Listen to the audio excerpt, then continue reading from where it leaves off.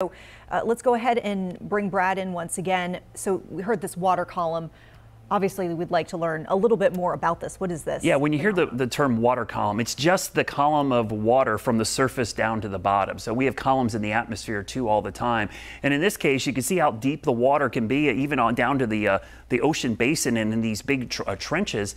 But when you go down just 33 feet, the atmosphere doubles basically the pressure. So the deeper you go, that pressure increases. And as you go down in the column, what happens is the pressure pushes on. So these aren't explosions that happened with this submersible. It actually imploded. It was crushed and broken into pieces by that intense pressure. Have you ever dove to the deep end of the pool and you feel that pressure on your ears? That's just going into the deep end of the pool. Imagine going down just 33 feet and that doubles the atmospheric pressure that we would have at the surface. And every 33 feet you go down, you add another atmosphere and another atmosphere. So you can see how quickly that pressure increases with depth in the ocean.